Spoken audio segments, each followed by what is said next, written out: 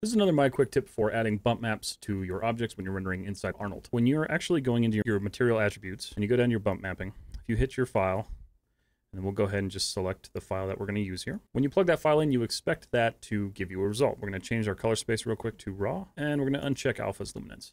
When we hit render though, you'll notice that nothing changed. Our object is still very smooth looking. It doesn't really have any detail or definition to it. And there's a really interesting reason why. When you're using the AI standard surface material, but when you're actually adding in a bump map through the normal attribute editor here on the side, you're creating the wrong type of bump map. So what you need to do is go to Windows, Rendering Editors, and open up your Hypershade. So we're going to go ahead and right-click on our actual map, and we're going to regraph the network. So looking at this now, we have our bump 2D, and we have our 8K normal map. Right now, this setup does not work for Arnold. So what we're going to do is we're going to detach and then just delete this bump 2D, but we're going to keep this texture. With this texture selected, we're going to hit Tab, type in AI normal map.